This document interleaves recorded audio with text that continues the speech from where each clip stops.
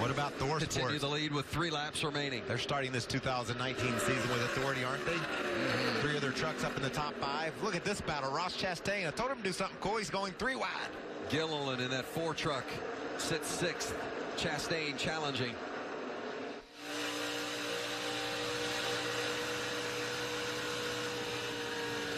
Ross is going to go around the outside. Looks like he's pulling up even with Gilliland. Ross Chastain trying to make the move on the outside, get around Todd Gilliland. Harrison Burton is right there behind him. And Austin Hill in that blue and white 16 truck inside the top 10 as well. 2 laps remaining. This is a great battle. 6th, 7th, 8th, 9th.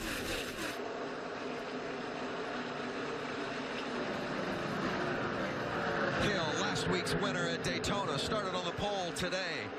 Back inside the top 10 again. Another strong run. Well, right around the yellow line for Hill. Meanwhile, Kyle Busch coming to the line. 1 lap remaining. Kyle Busch chasing history.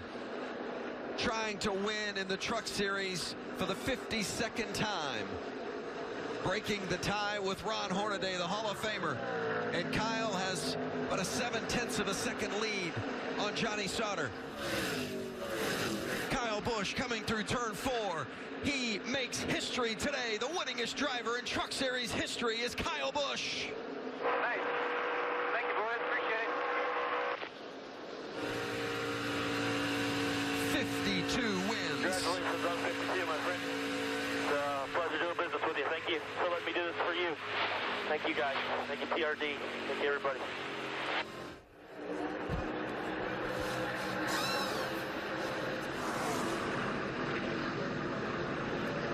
Nobody has done it better in the Truck Series than Kyle Busch.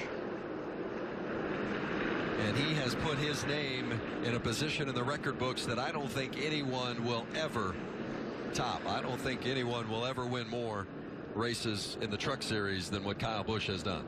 You know, Vince, I was at Lucas Oil Raceway back in about 2001. Kyle Busch was a 16-year-old, made his Truck Series debut, had a top 10 finish there, and then they determined that you had to be 18 to run in the Truck Series due to some reasons, and Kyle had to actually step away for a couple years, but when he came back to NASCAR, he came back with a vengeance, and he's won now 195 times over the 3 major series in NASCAR. 92 Xfinity Series wins, 51-time winner in the Monster Energy Cup Series.